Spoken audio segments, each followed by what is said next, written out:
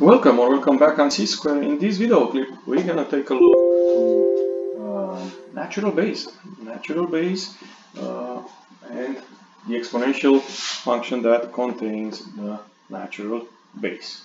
Okay, so let's take a look here. Natural base exponential function will base e. So we're gonna look here, in fact, first what e is. E is defined by this form. Okay, like this equation, y equals 1 plus 1 over x, everything raised to the x power. And you have a couple of choices here. Here on these video clips I use an Excel spreadsheet. You see it here on the right with a bunch of numbers, right? And I start from 1 and I end up with 1 million, right? If you notice on this column, the value of 1 is getting closer and closer to a certain value, which is this one, 2.71. That is the value of E. Okay, and this one can be also seen graphically. If you put this one on a graphing tool, you're going to get a graphing like a green graph here, and you can notice this is the asymptote y equals E. One of the reason for using E is for calculated continuously compound interest. A equals P, where P is the principal, E to the R, where R is the rate, and T the time. You keep that in mind. There are more other reasons for using E. If you take more math classes, you can see it. Another good approach, if you want, for finding E is to use y equal 1 plus x to the 1 over x power. You're going to get the same value. Okay, and now let's take a look at the graph. This is e to the x, right? It's an exponential function, as I said before, nothing different. We have this 0 and 1 here. Now this point here is 1 and e. So for example, let me move this point here, right? This one is 2 and e, right? E being 2.71, if you remember.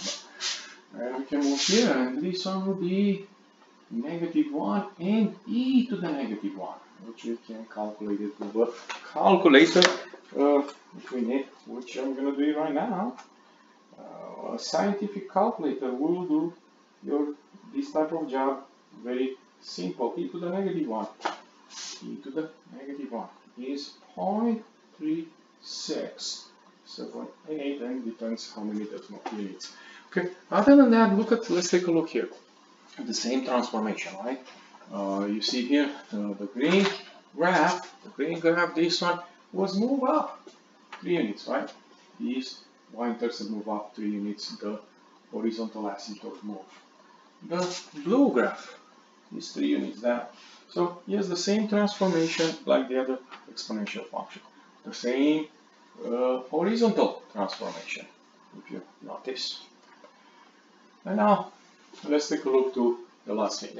It says here, use the graph of y equals e to the x to evaluate each expression for decimal. In fact, what I really want you to do is to use a calculator. Okay, and we put in the calculator e, and then see, be sure you know how to put power of 3 in your calculator. So in this case, we have 20.085553. We don't want us to evaluate each other to 4 decimals, so we're gonna stop to this guy. Okay. What about e to the 5th power? Can you do it? Let's see what we get.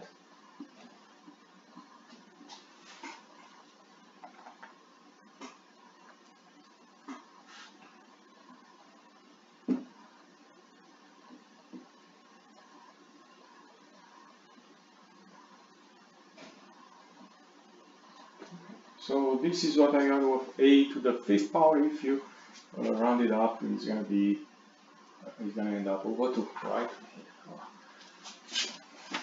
What about negative exponents? The same story. A calculator, scientific calculator, would be very useful.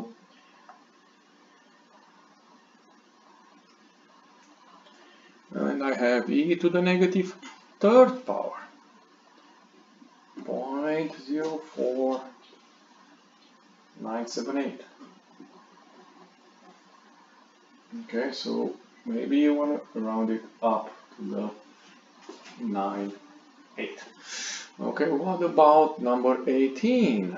E to the negative 5 power. Go ahead and try to win the calculator. Let's see what we get.